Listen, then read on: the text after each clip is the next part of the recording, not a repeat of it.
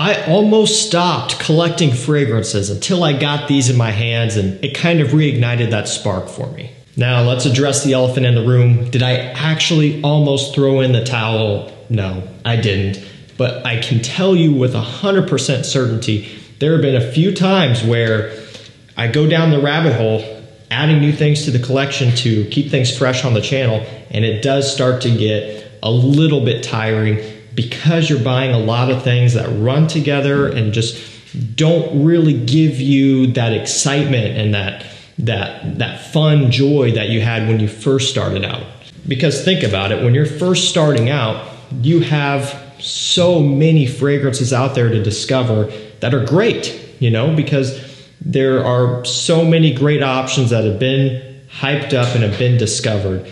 I've gotten to the point where I have all of those now. And so now it's a matter of trying to find some new things that maybe haven't been discovered yet that can start to get a little bit tiring, and you want to get that excitement back, but it can be hard sometimes. And so just for me personally, these are a handful of fragrances that when I got them in and tried them for the first time, it kind of brought back that excitement that I had often when I was first starting out going on 7 years ago.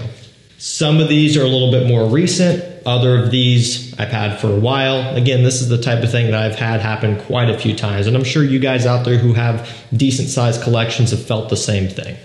This first one is one that I've talked about quite a bit, and I still remember exactly where I was in my house when I tried this for the first time, which is a little bit weird and specific, but it's true. This one left a pretty big impact on me right away.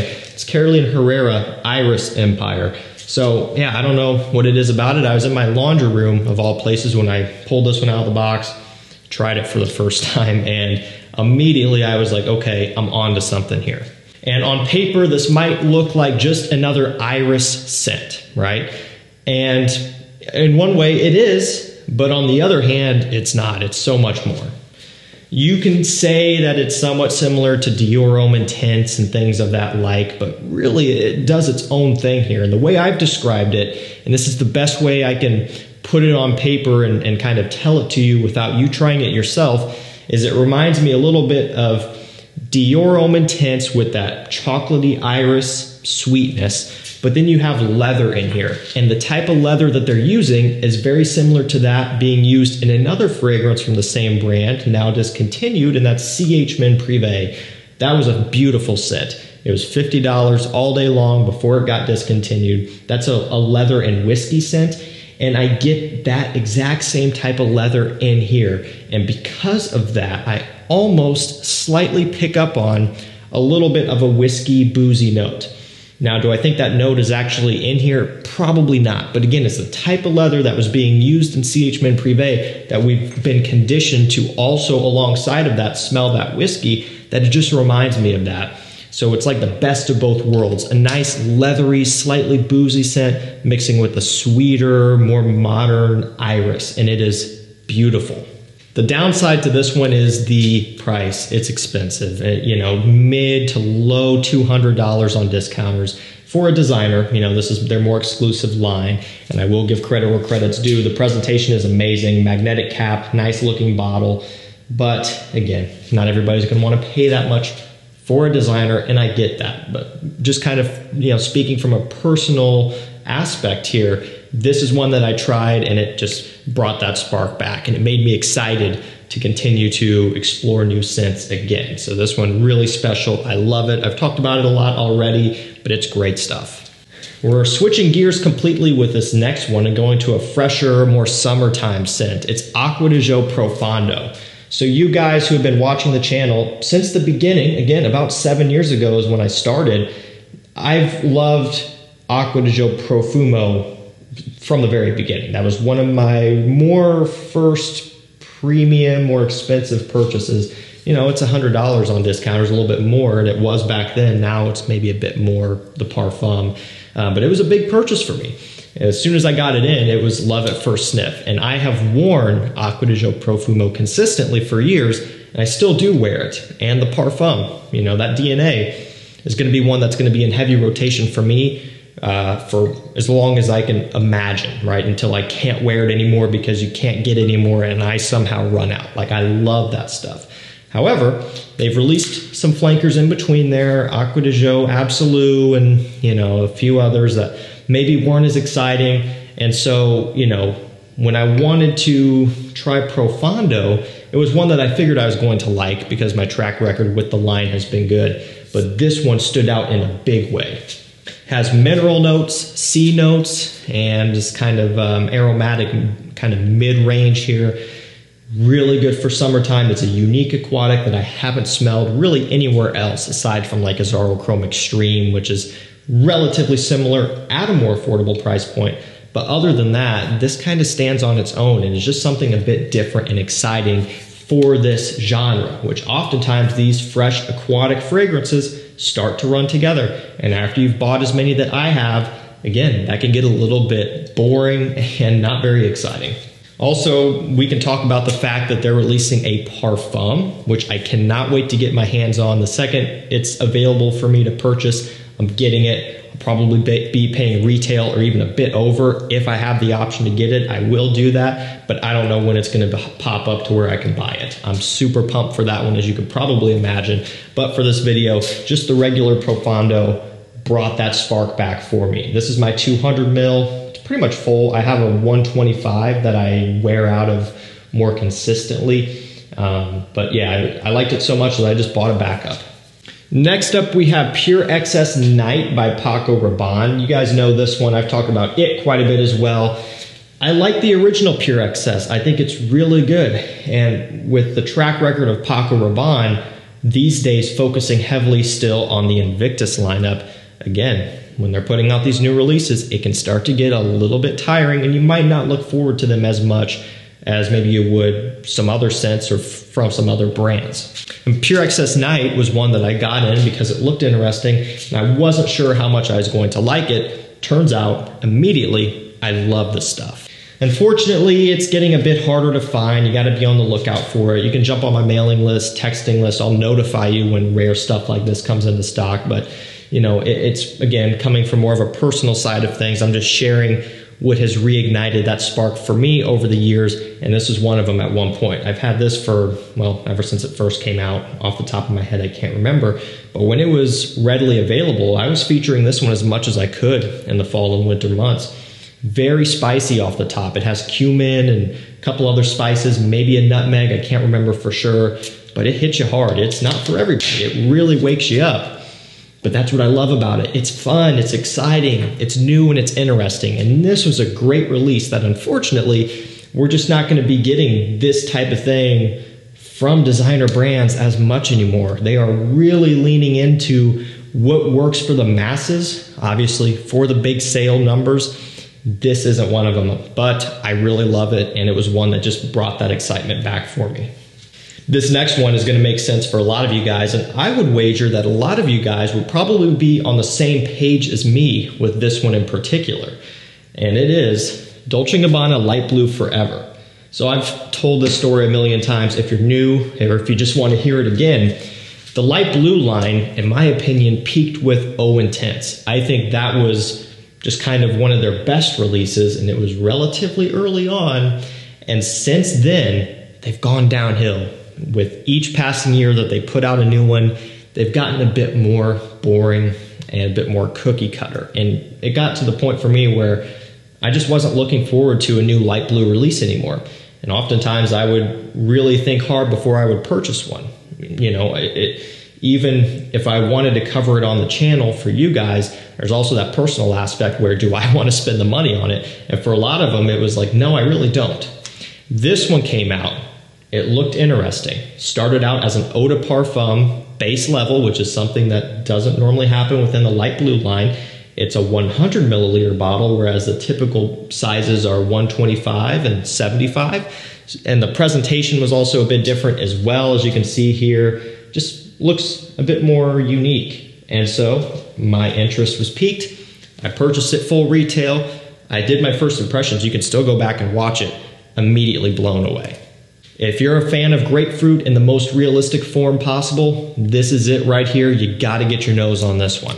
Unfortunately, again, following this same trend, getting harder to find. Light blue Italian Love was released as a limited edition, which I also love, but this stuff all kind of coincides with each other. You know, the things that us collectors really like and kind of fall in love with are often getting discontinued because they more so cater to us who have smelled tons of things rather than people who really haven't and they're just looking to get something that smells good. And so unfortunately, that's kind of what plagued this one here. This just isn't going to sell like O Intense and a lot of the other flankers, unfortunately.